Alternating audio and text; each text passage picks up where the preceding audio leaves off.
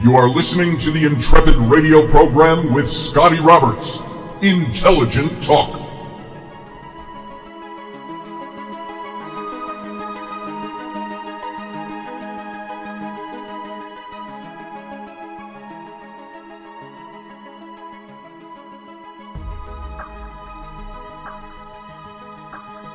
Well, happy Tuesday, folks. This is Scotty Roberts. You're listening to my program, the Intrepid radio program, right here on the Odyssey Radio Network. And that's ODYSY1.com. And you can listen to and watch the video live stream over simulcast on my YouTube channel. That's youtube.com/Mr. Scotty Roberts. And you can join in the chat room there where the rest of the Intrepid family likes to come and chat during the show. So come on in and add your piece to the mix over there. And I will admit, I am on a low ebb this evening. My mind just has not clicked in all day. And it's one of those days. So if I fumble around or say things wrong, or like even this show, you know, coming in here and trying to see, I'm doing it right now. So there you go, folks. I'm on a low ebb tonight, so bear with me. But I think that you'll enjoy the information. And you know what? I want to make sure I'm giving you what you want to hear. Now, from the feedback I do get, which comes from a lot of people over in the Intrepid family over on the YouTube channel, you can give me your feedback too. Just email me at scottallenroberts@gmail.com or come on over to my website, scottallenroberts.com, and you can find 100 different ways there to contact me. Well, I'm exaggerating. Less than 100, but more than 2. So, coffee makes the world go round. Makes my head not spin. So, I want to know what you're thinking of what you hear. If you're okay with it, you don't have to say nothing. If you want to see some different topics discussed, have some ideas. I get ideas thrown at me all the time. And so just go ahead and shoot me a message of some kind. Let me know what you're thinking. Now, this stuff, as you know, because we recap it every day, we're talking about Christo-paganism. Now, people might say, why have you pulled those two things out of the air to discuss? Well, first of all, I discuss Christianity because the overt majority of us here, those of us here listening, those of us in America, Christianity is how we were either raised or what we were raised around, or this Christianized idea of what America was supposed to be from its founding and up. There is a certain Christianity that gets followed. And so most people are familiar with that. Most people grew up with that. Now, I know times are a-changing. 20 years from now, it might be different with another generation out there. However, looking at Christianity on a deeper level, we've got to ask ourselves what is true and what is not true, what is real and what is not real, what is historical, what is fiction, and by the way, I'm going to tell all you people that are out there that go, oh, the whole Bible's fiction, it's just a work of fiction. Yeah, that's bullshit. So that's not true all by itself. The whole Bible is not just fiction. You have a lot of I was going to say voracious. It's not the word I'm looking for. Efficacious, there it is, history in the Bible, from the Old Testament to the New Testament. There's a lot of great historical information. At the same time, there's a lot of great cultural information and traditional information. There is a lot of great spiritual information. The questions I have is where it comes at founding a religion. What was taken from other religions that existed already for centuries in that area of the world when these things were all written down? What is the true religion? Is there one? The Bible claims it is one in and of itself. Its followers claim that. That's worthy of study and research. As far as history and archaeology, you can't really throw too many stones at the archaeology and history of the Bible. There have been so many things in the Old Testament and the New Testament that have found historical and archaeological veracity that you can't say the Bible is not a historical book. Now, the one thing that's left out is interpreting the spiritual message of the Bible, appropriating that theology of the Bible. That is kind of what's up in the air. And that's really what we're trying to look at. It affects the history affects that question, but we're looking to see, is there anything there that stands out as being the actual 100% proof that this is real? And so those are the things that's putting it in very simplistic terms, but I think you get it.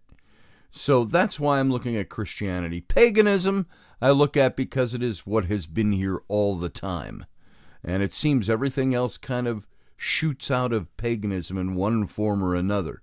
You can go to the Far East and look at Shintoism and Buddhism and religions like that, philosophies like that. And they all have, to a certain extent, a pagan root to them. And so that's why I'm looking into this. And then we ask the question, are they compatible? Is Western Christianity compatible with paganism? I kind of leave Islam out of there because I put that all into the Abrahamic texts, the Abrahamic religions.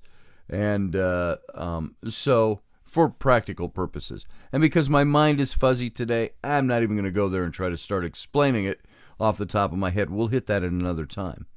But right now, I want to dig back into the things that we left off talking about yesterday. And those things are talking about all this stuff, that inexhaustible reserve. I started talking about what the hell did I mean by that? And what were these things that had to do with setting the stage for this inexhaustible reserve? The mystery religions and Christianity is kind of the main header of where we are right now. And so I want us to jump right back into that.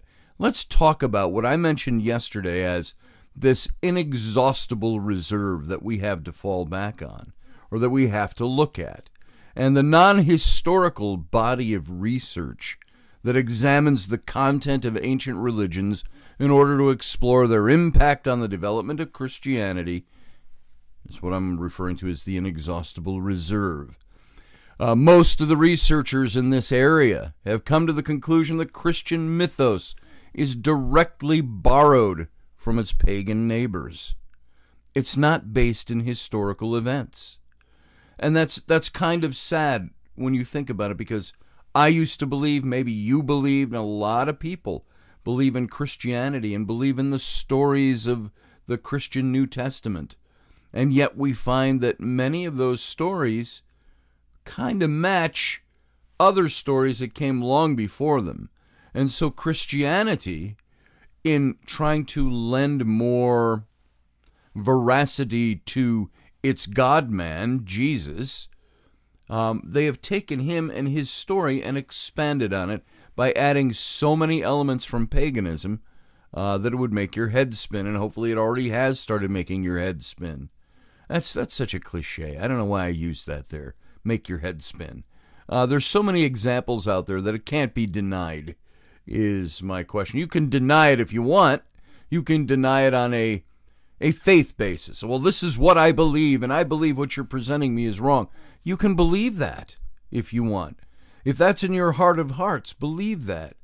But what I'm asking you to do is to ask yourself why you believe what you believe. There's that question again. Why do you believe it? Because somebody told you so? Because you want to believe it? Because you shape God to fit your belief system rather than believe what God or what spirituality really is and really is all about? So occasionally these historical figures we talked about yesterday show up in the Jesus story. Excuse me, they show up in the biblical stories. They show up in these theologically based stories, these faith stories that are wrapped around historical events. We mentioned Pontius Pilate yesterday, the prefect of Judea in the Jesus story, the one who could have set Jesus free. He says, whom will you have, Jesus or Barabbas? that Pilate, washed his hands of it all. So all of these things, all these different historical peoples are sometimes added to the story to bring veracity to the story. According to the scholars out there that study all this stuff, Jesus did not exist as a historical person, nor did John the Baptist, Mary and Joseph, or the disciples. And as I said yesterday, I don't believe that. I believe he existed. I believe there's plenty of information available to us to say the man existed. You can't start a religion that lasts for 2,000 years on a fiction, on a complete fiction.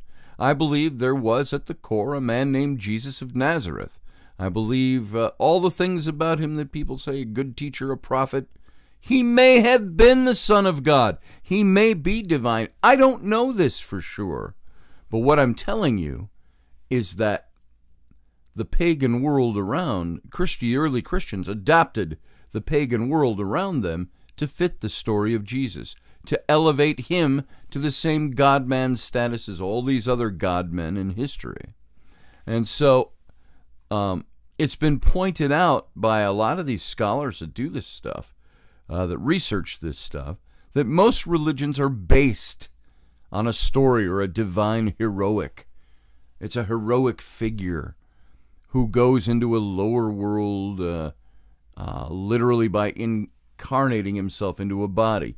God became flesh to dwell among us, Jesus, as Christianity states. That God impregnated a young woman because he owned her. He's God. He owns everybody. He can do whatever the hell he wants, apparently. So he impregnated this woman. Now, she was overjoyed, according to the story, because she was going to bear the Messiah for her people. And then this God-man dies. That was the case of Jesus. In all the other stories, the God-man performs miraculous deeds, has victories over enemies, suffers, dies, rises again, and returns to his native upper world, up in the heavens or wherever it is, and then celebrates his triumph while being enthroned on high. And while the pagan stories were treated as symbolic, all these God-men, it was symbolic, the Christian story quickly lost that whole symbolic outer coating around it, and it treated its mythos as historical fact, and making Jesus into an historical figure. And now, I'm not saying making him exist in history, I'm saying making his mythological parts that were added to, rather than be symbolic, they made that the actual history of who he was. And so, this is kind of a preposterous claim when you think about it, for any scholar to make, for anyone to make, especially in light of the centuries of teachings by the church and the seamless history that Christian scripture portrays. What kind of people would make such outrageous claims about somebody when those things didn't really exist or didn't really happen? When you review all this stuff, you start seeing a wide range of people, from ardent free thinkers and humanists to those who are neutral about religion, those who are fervent Christians, those who are strongly Christian, who definitely struggle with the evidence and the conclusions, but they seem to prefer the struggle, as we mentioned yesterday. They prefer the struggle over being at ease in their faith, while ignorant of the evidence, not having evidence in hand. I believe this about Jesus in Christianity because I want to, I choose to, it has to be so. Don't give me the evidence, don't show me the facts. That's just man's, Satan messing with mankind is the excuse you get.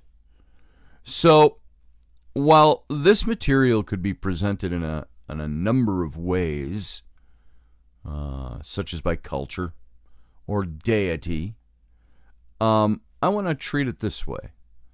Let's look at this story as it relates to Jesus. Let's look at these things now. The virgin birth. Now, we've covered the virgin birth. We talked about the virgin birth already. But let's look at it from this specific angle now. This inexhaustible reserve, so to speak. Now, keep that in mind as we go through this. Many mystery religions that existed in the regions surrounding first century Palestine included a miraculous virgin birth. A lot of these god-men were born of virgins in all of these older mythological tales of god-men. In Asia Minor, Artis is born of the virgin Sibyl. In Alexandria, Aeon is born of the virgin Kor. In ancient Egypt, Neith brought forth the sun god, Ra, without a male partner. And in Greece, Dionysus' mother is Semele, who was impregnated by a lightning bolt from Zeus. So I told my wife, I said, 3 times you got struck with the lightning bolt, baby. And of course, my ex-wife, 3 other ones. So I've got 6 children. 6 lightning in a bottles. You can call it whatever euphemism you want. There it is. So Jesus is born the same way. He's born of a virgin, impregnated by God. The Holy Spirit sent from God gave her a baby. And she didn't ask for that baby. God didn't ask her if she wanted it. This was something that was done to her. So Mithras, Dionysus, Adonis, they all celebrate their birthdays on what day? December 25th, along with Jesus. Now, I don't think that Jesus was born on December 25th, but this is the date that the Orthodox Church used to appropriate to Jesus, at least the foundings of the Orthodox Church, what became the Orthodox Church, because they wanted to tie Jesus in with the gods that already existed before him, the god-men. So they gave him the December 25th birth. And by the way, in case you're wondering, and I think I've talked about this before in greater detail, but there are reasons to believe that Jesus of Nazareth would have been born in April.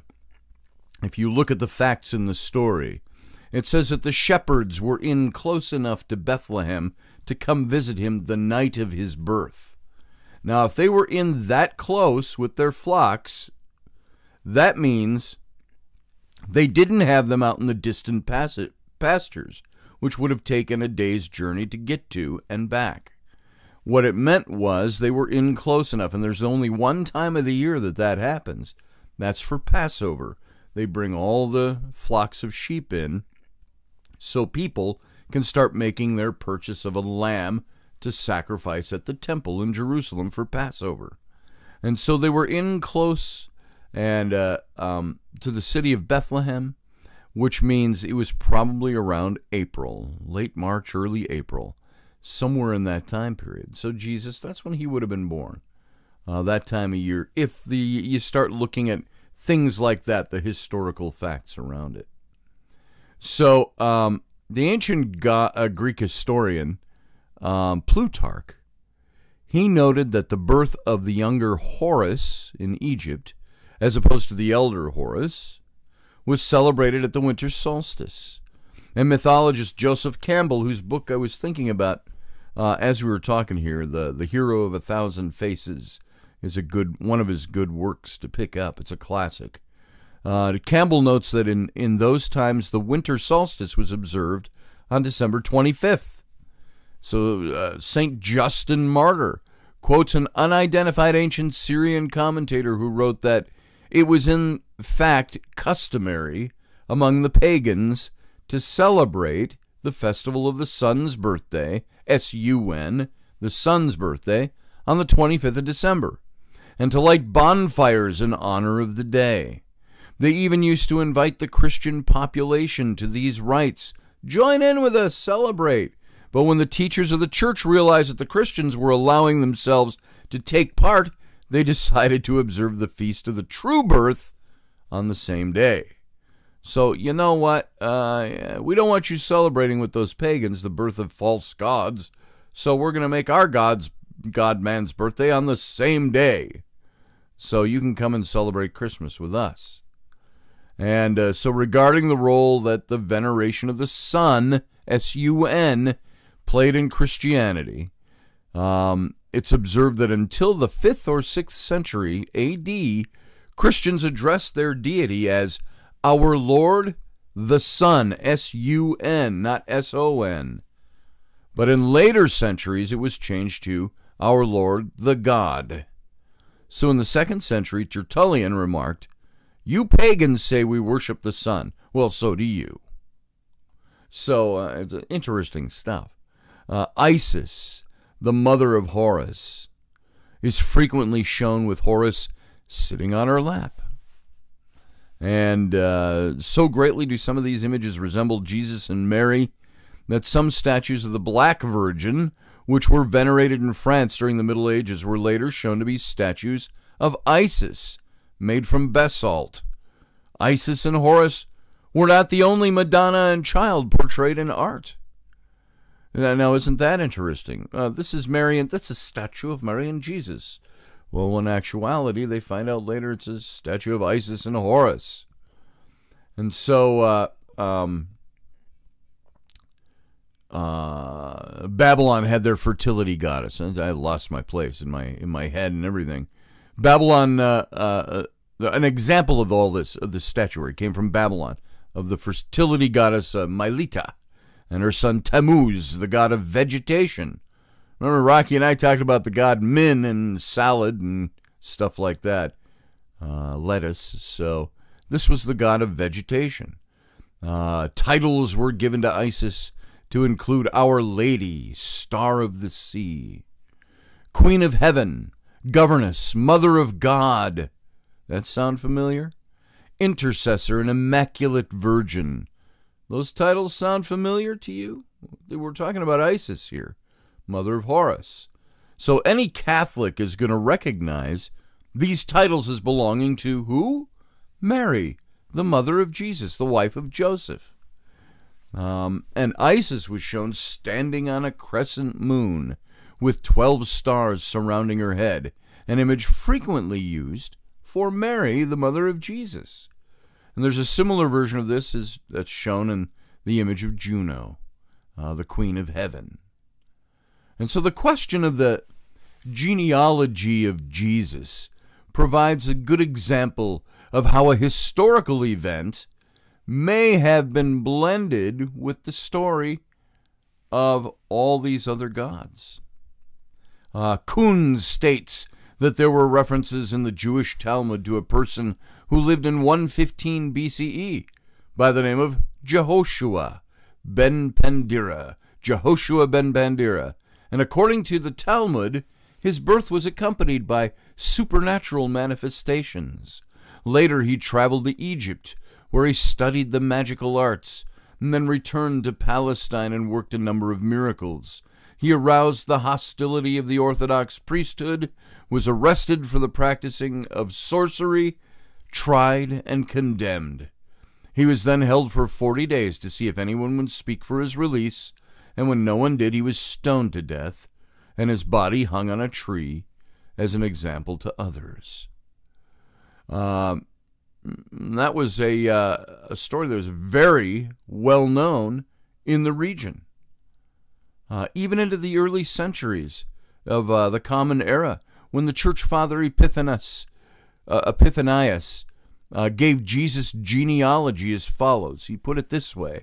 He said, Jacob called Pandira, Mary, Joseph, Cleopas, then Jesus. In the mid-2nd century, Origen states that a historian states that James, the father of Joseph, the foster father of Jesus, was called Panther, a translation of Pandira. And apparently to explain why Jehoshua, a derivative of Jesus, was called Ben Pandira. So Jehoshua ben Pandira. And in the Talmudic legend, thus equating Jehoshua and Jesus. In the 5th century, Gregontius, Bishop of Africa, states that Jesus was put to death because he was a sorcerer. Again, referring to the legend, in the 8th century, John of Damascus gives Mary's genealogy as Jehoiakim, her father, Bar Panther, his father, and Levi before him. So none of these genealogies are found in either Matthew chapter 1 or Luke chapter 3, but then those two genealogies also differ from each other, that they can't be reconciled, even in the Gospels in the New Testament. So you're looking at a character that in the Jewish Talmud, that has very similar names, very similar deeds, existed. You look at the titles. The Egyptian god Osiris, who accompanied the dead to their resurrection, was called the soul that lives again, and the firstborn of the unformed matter, and the Lord of life for all eternity. The Egyptian god Horus, also involved with the guiding and the resurrecting of the dead, was called Savior, and he's identified in inscriptions as the second emanation of Ammon, the son whom he begat. The Egyptian god Serapis was also called the Savior, as well as Dionysus was called the Savior, who also carried the titles of Slain One, the Sin-Bearer, the Redeemer, the Only Begotten Son. And so the god Attis, whose worship came into Asia Minor from the Phrygians, considered by some historians to be one of the most ancient cultures in the area, was called Savior and Only Begotten Son. Mithras was also called Savior. He was called the mediator between God and man. All of these titles have been applied to Jesus since the death of Jesus.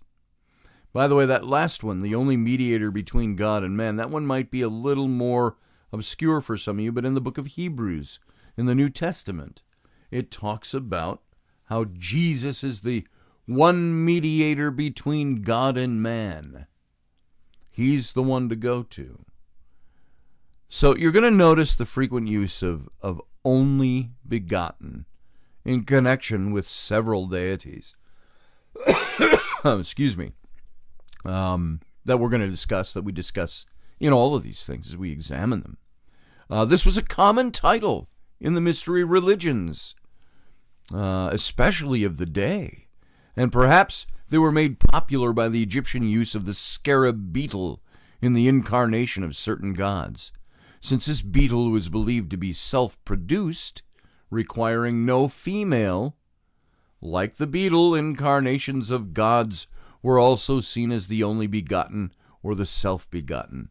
Many of the, if you look at cartouches of the pharaohs, the famous pharaonic names, many of them had the scarab in the name, begotten of himself, because they were gods.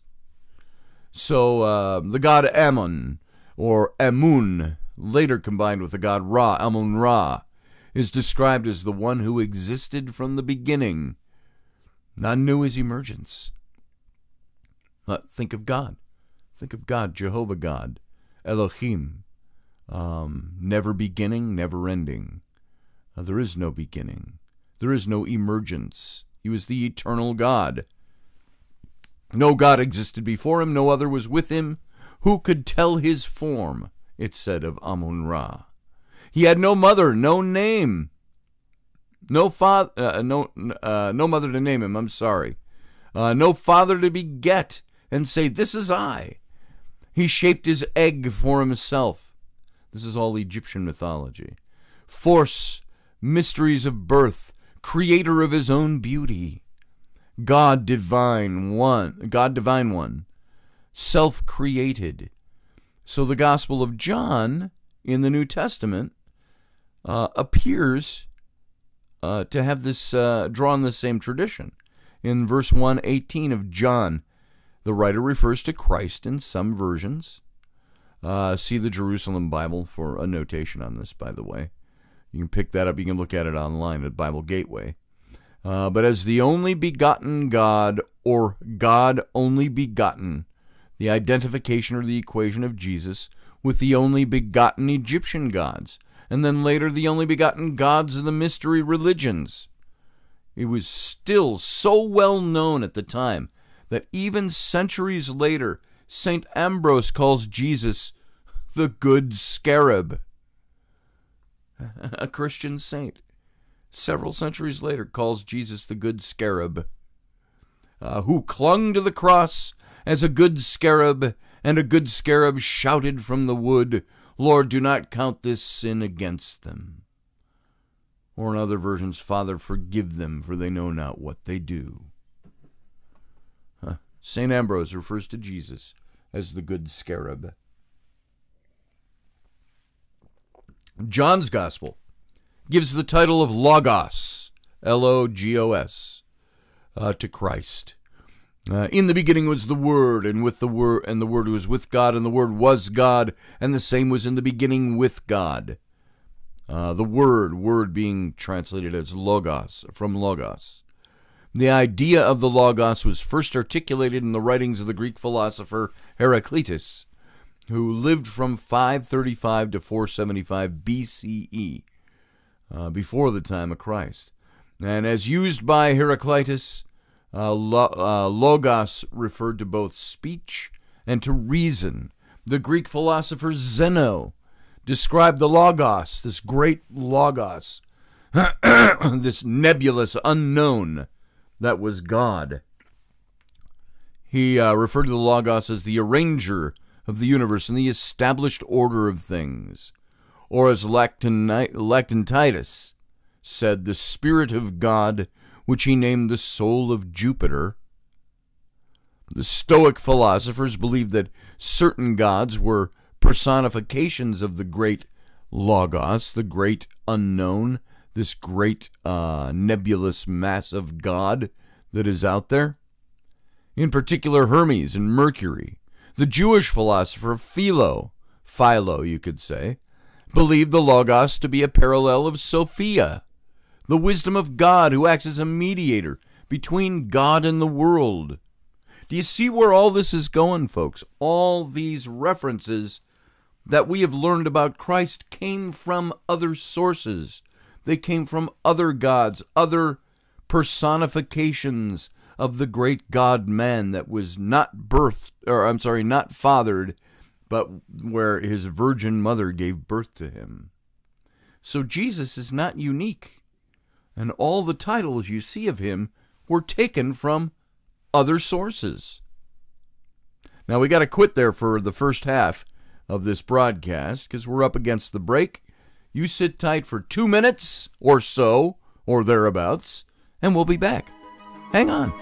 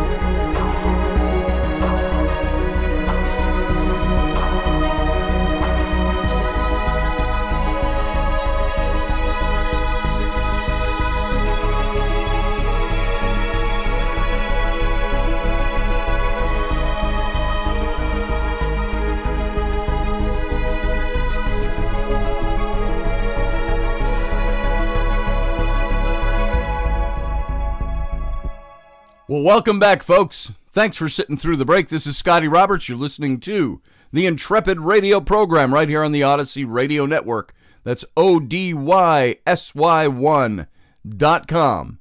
And you can come and join the simulcast over on my YouTube channel, which is youtube.com/Mr. Scotty Roberts. And you can join in the live chat room over there, which is a lot of fun. By the way, later tonight, about 2 hours after this broadcast starts, an hour after this broadcast ends, I'm going to be on with Rocky Stucci's Situation Room. And that'll be over at Rocky Stucci Media over on YouTube. And you can catch that show an hour after this one ends. We give you an hour buffer in there so you can recover from this show and get hunkered down for that show.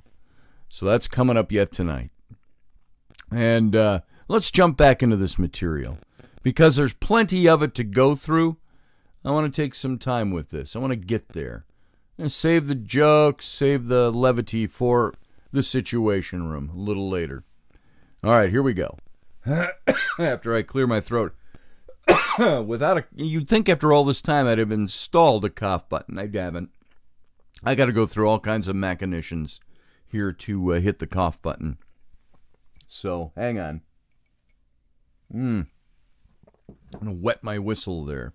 By the way, let me also tell you before we get rolling, I'm an illustrator, I'm a designer. Come over to my page, scottallenroberts.com. See what I'm all about. I design logos, I do illustration work for children's books. That's the stuff that keeps me busy most of the time. So come on over, take a look. Book cover designs, all kinds of designs related to business, and whatever your needs might be. Take a look, scottallenroberts.com. Get a hold of me, and we'll see what we can do for you. All right, let's move on here. We were talking about all these titles that were ported over and used for Jesus. Now, make no mistake about this as you're thinking through these things. Jesus didn't hold these titles and somebody else picked them up and used them for the fake gods that are all out there. All of these titles ascribed to Jesus were titles that Jesus' followers picked up from the mystery religions that were all through the region for hundreds and hundreds of years before the time of Jesus. And they ascribed those to him, elevating Jesus to be another one of the God-men types, a symbolic type that fit in with all the other symbolic types they had. And his followers made Jesus a god. This is where it gets confusing for people. Well, I believe Jesus was always God. Wasn't he God? Wasn't he born of a virgin? God was his dad? And, I think these are the things that are added. This is the mythology added to the historical Jesus, which was just a guy. And that's hard to wrap your head around, especially if you were taught differently your whole life. And hopefully this series will give you something to latch onto. Now, if you've got a better explanation, I'm open to that. I know there are explanations out there, and we'll probably hit some of those, coming from Christianity as to why none of these names and titles were really stolen or borrowed, why the holidays weren't borrowed, why the whole system of religion wasn't borrowed, why the whole issue of a virgin mother and of a divine savior were not borrowed issues from other gods. The explanations are out there. But for practical purposes, what you're finding is perhaps something you've believed for a very long time in your life, you're finding has a different explanation for it. What does that do to your faith? What are you going to do about that is the big question that's now laid out in front of you. Let's go on with some of these titles. Remember the Good Shepherd was a title given to Jesus. He's the Good Shepherd. You've seen paintings in kids' bedrooms of Jesus with the little lost lamb over his shoulder. He goes out to save the one lost lamb. He's the Good Shepherd. but this was one shared by several deities of the time, including Horus, Apollo, Mercury. These are gods that came before Jesus was ascribed divinity. Jesus was given the title also, and in early art he's shown carrying a lamb over his shoulders, which is typical for the other deities as well. Mercury often carried a ram over his shoulders, and so was called the ram bearer. So frequently was Mercury depicted in the role of the Good Shepherd that the art historian Jameson noted that in some instances it led to a difficulty in distinguishing the two. Apollo was also shown as the Good Shepherd in his role of Apollo Agrius or Aristeus, and yet the concept may be even older than those gods, as can be seen in early American Etruscan artwork. You can see all different kinds of art if you look them up. I'm sorry I'm not showing them here. Radio audience wouldn't benefit from that anyway. But there are all sorts of pieces of art that exist way back before the time of Jesus. How's that for a descriptive intellectual term? Way back. It's the Wayback Machine. And so Jesus is known as the Good Shepherd, but so is Apollo, so is Mercury. So is there's Etruscan art, very simplistic art, pre-Roman, that shows a god-man carrying a sheep, a good shepherd. The concept of this is one I've always dealt with people, talked about with people, and that's the concept of the Trinity. It was also not unique to Christianity. Many religions have deities with triple aspects, different triune forms, emanations. Neo-pagans can think of several such examples that are familiar to them. To give one example from the Egyptians, we read this: 3 are all the gods, Amun, Ra, Ptah. There are none like them. Hidden in his name as Amun, he is Ra. His body is Ptah. He is manifested in Amun, with Ra and Ptah, the 3 united. Ancient Egyptians had a trinity, just like God the Father, God the Son, God the Holy Spirit. Jesus' ministry, this period of ministry of his life, about 3.5 years, they say, officially begins with his baptism in the river Jordan by John the Baptist. And mythology scholar Joseph Campbell, again, he notes that the rite of baptism has been traced to ancient Sumeria. We're talking back before Judaism even, back during the time of the Anunnaki. And the practices surrounding the water god Ea, which is the other name for Enki. Enki, who created primordial man to do the work for the Anunnaki gods. And that was their parallel to the Edenic story. He is called, Ea is known as the god of the house of water. Ea's symbol was Capricorn, an animal that's part goat and part fish. And it's his zodiacal sign that in that period of history rises on the horizon at the winter solstice, which was December 25th back then. During the Hellenistic period, Ea was called Oannes. Have you heard of Oannes, the half-man, half-fish god and his people that would rise up out of the water and teach the early humans the crafts of living? Oannes, in Greek he was Ioannes. In Hebrew he was Johanan. In Latin, Johannes, or Johannes. And in English, John. So Oannes, pretty much named John. So John, the half-god, half-fish man, half-fish, half-man god, John rose up out of the water and taught me things. Where did you learn how to do that, little Nebuchadnezzar? Why, John, the half-man, half-fish god, showed me. Reminds me of Monty Python, the Holy Grail, the evil wizard name. My name is Tim. So we have John, who leads the way before Jesus, John the Baptist. Owenis. And he baptizes. Some scholars believe that John the Baptist and Jesus represent these dual aspects of the solar and the lunar cycles. As one increases, the other decreases. Didn't John the Baptist say that? I must decrease, but he must increase, he says of Jesus. That's in John 3, verse 30. He must increase, but I must decrease, said John the Baptist.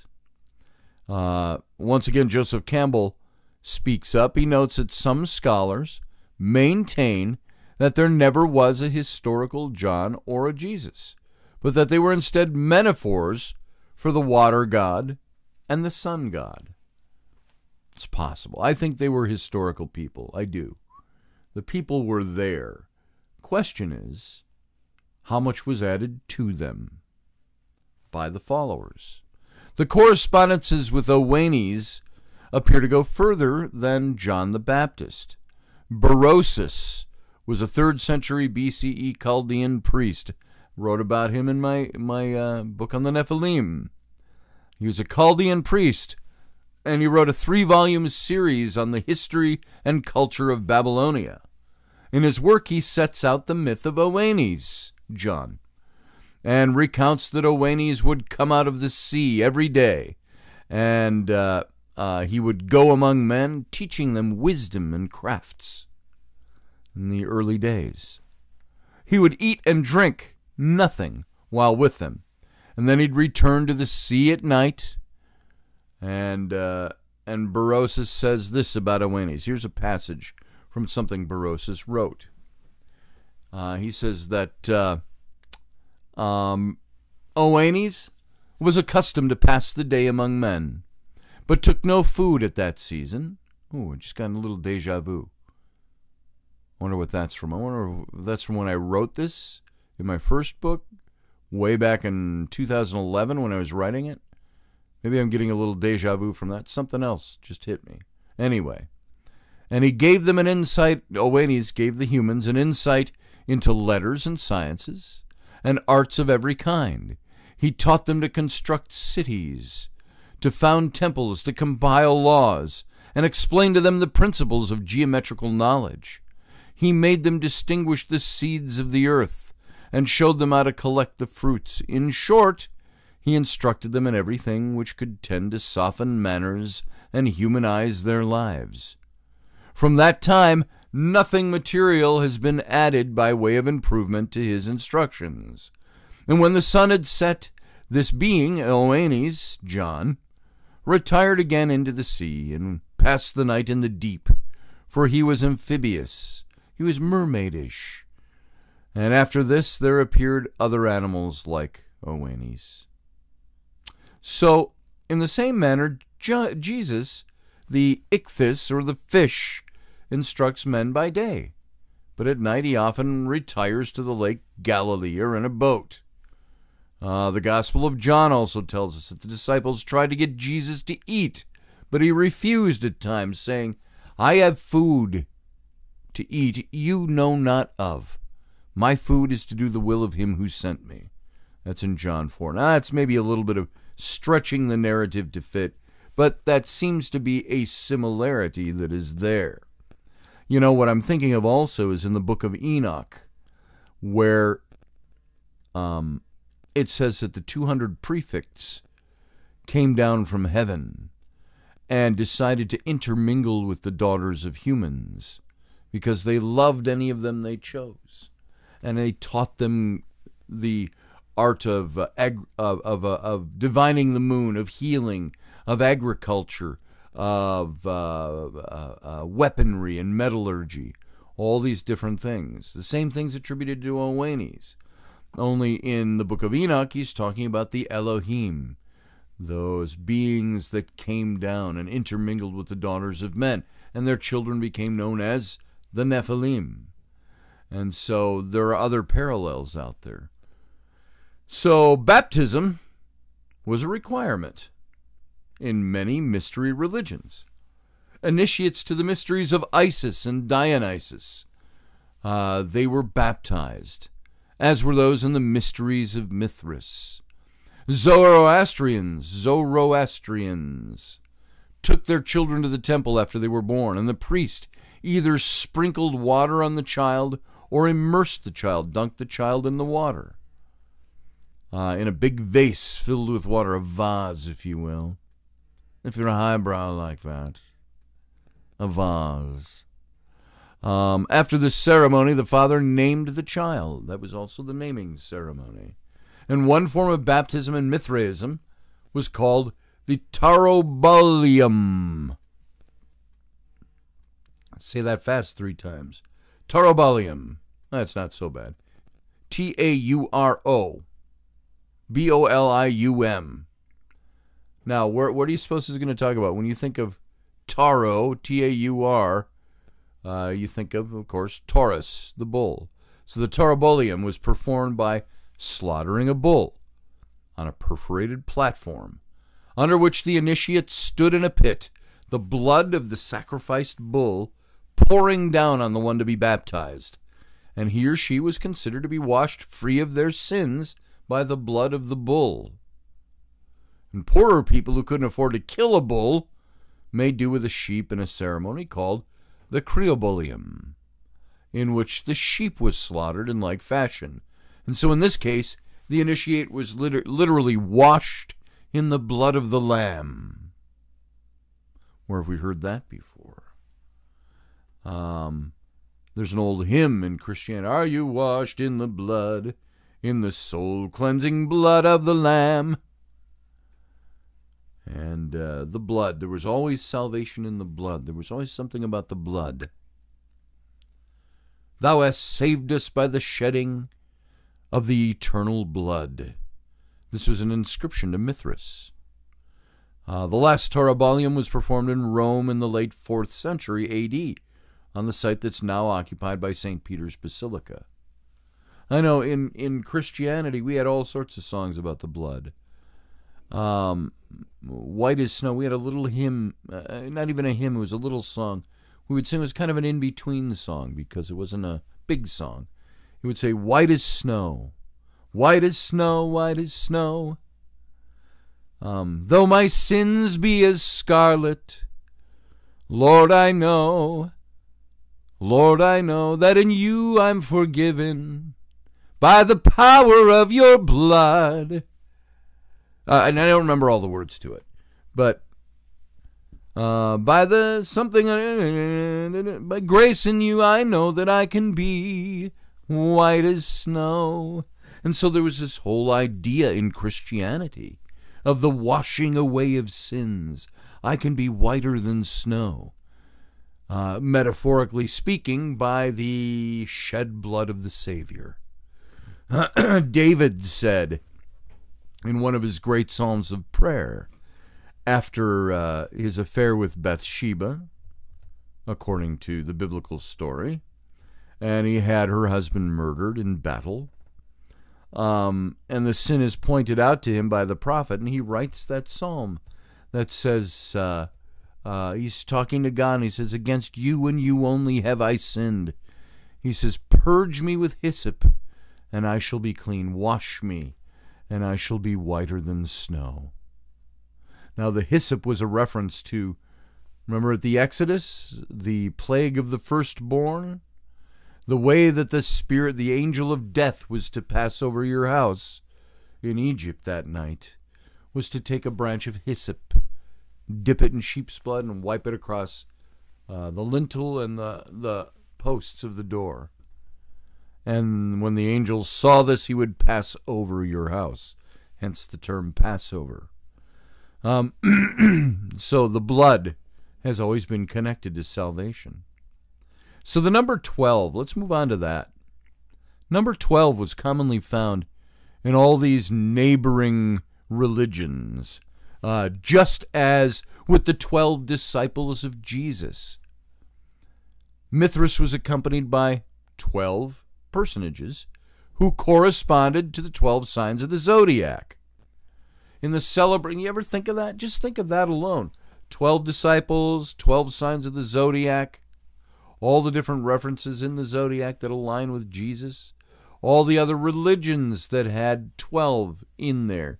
So the 12, in the celebration of the mysteries of Mithras, the initiate would be surrounded by 12 people dressed as these zodiacal signs. The 12 was chosen for the number of disciples because it was a mystical number used frequently in both pagan and Jewish religions.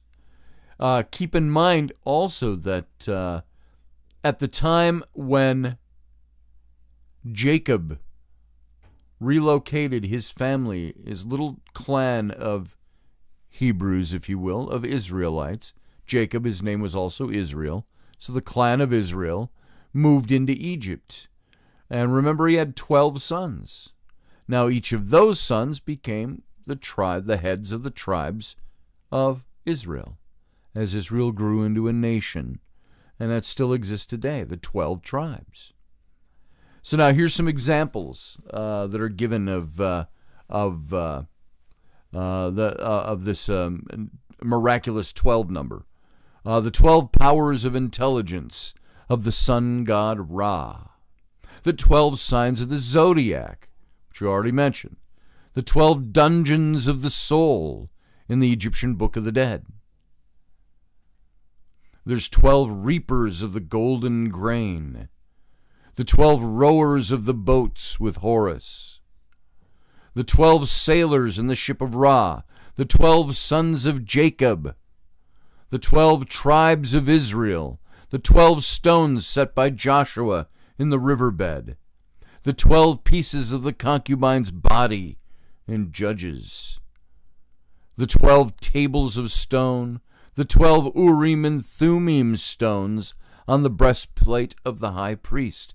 Do you know that was a bit of magic? We talked about this a couple of times way back.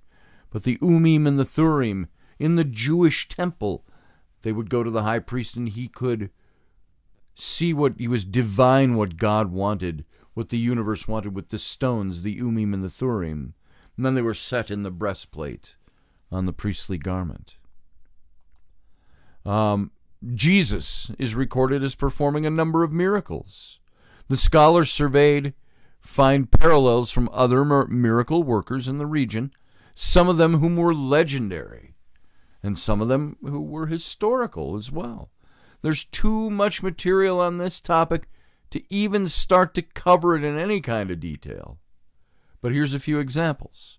We've already mentioned the Talmudic story of Jehoshua ben Pandira, who apparently was the historical figure in the 2nd century BCE in the Talmud, in Jewish writings, that matched a lot of details about Jesus. Let's see, that was in the 2nd century, before Jesus. So biblical skeptic Joseph Wheelis and others note that many of the men revered as wonder workers in this period were also considered gods or sons of God.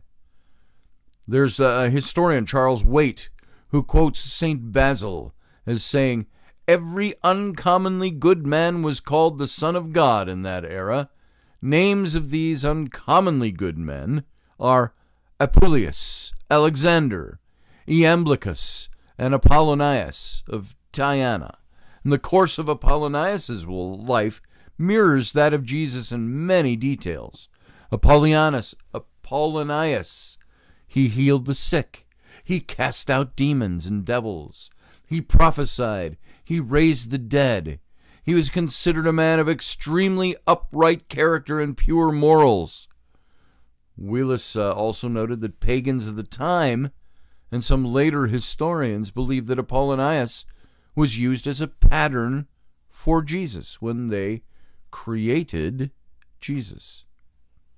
In 98 of the Common Era, 100 years after the birth of Christ, or thereabouts, the Roman historian Tacitus recorded stories concerning the miracles of a man named Vespasian, who was born in the year 10 of the Common Era of AD.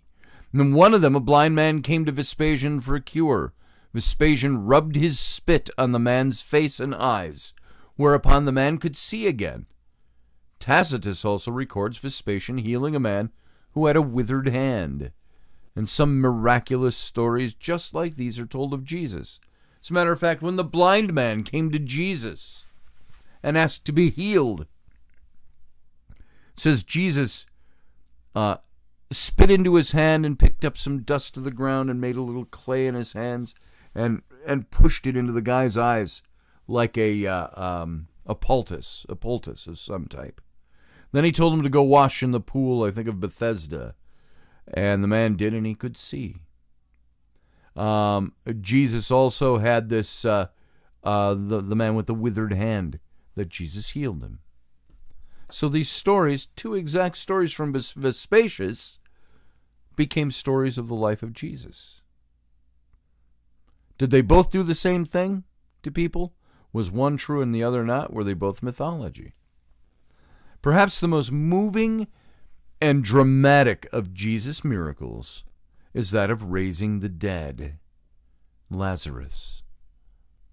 And it's got to be noted that each of the scholars that were surveyed for all of these things provides a numerous amount of stories, innumerable almost, amount of stories of other miracle workers who supposedly did the same types of things, who supposedly also raised the dead. And this might demonstrate no more than that such stories were just common at that time. In the Egyptian Book of the Dead, Horus calls to the mummies and he commands them to come forth. And in like manner, Jesus cries, Lazarus, come forth. There are bas relief carvings on sarcophagi in the Vatican City, which shows Jesus raising Lazarus. On this carving, Jesus is shown as a beardless young man pointing a wand at Lazarus. And while Lazarus is wrapped as a mummy, Horus frequently uses a wand often shaped like the Ankh, and he raises the dead.